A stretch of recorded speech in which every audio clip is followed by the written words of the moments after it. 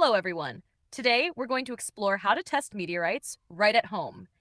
If you've ever found an interesting rock and wondered if it's a meteorite, stay tuned as we guide you through some simple tests and discuss different types of meteorites.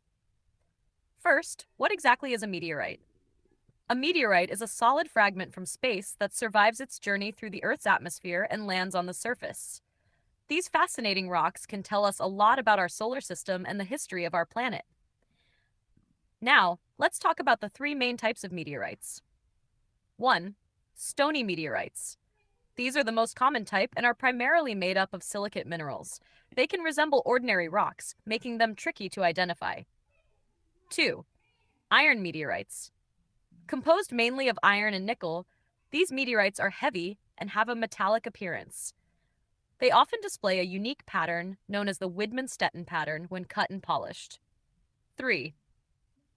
Stony iron meteorites. As the name suggests, these are a combination of both stony and metallic components. They are rare and can be quite beautiful, showcasing a mix of shiny metal and rocky material. Now let's get into how you can test if you have a meteorite. Here are some simple methods you can try. 1. Magnet test. Most meteorites, especially iron meteorites, will attract a magnet due to their metallic content. If your rock is magnetic, it's a good sign that it could be a meteorite. 2. Density test. Meteorites are generally denser than ordinary rocks. You can weigh the rock and compare its weight to its size. A simple water displacement method can help you calculate its density. If it's denser than 3 grams per cubic centimeter, it may be a meteorite.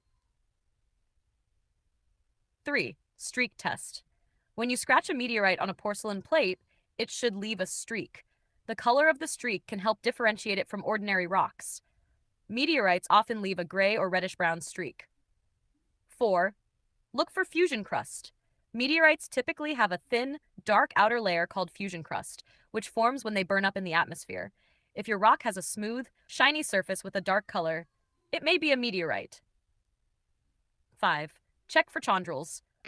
If you suspect you have a stony meteorite, look for small spherical structures called chondrules. These tiny round grains formed in the early solar system and are a key characteristic of certain meteorites.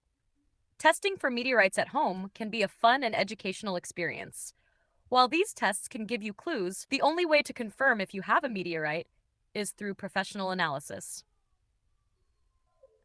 Thank you for listening. If you enjoyed this information, please share it with your friends who might be interested in space exploration.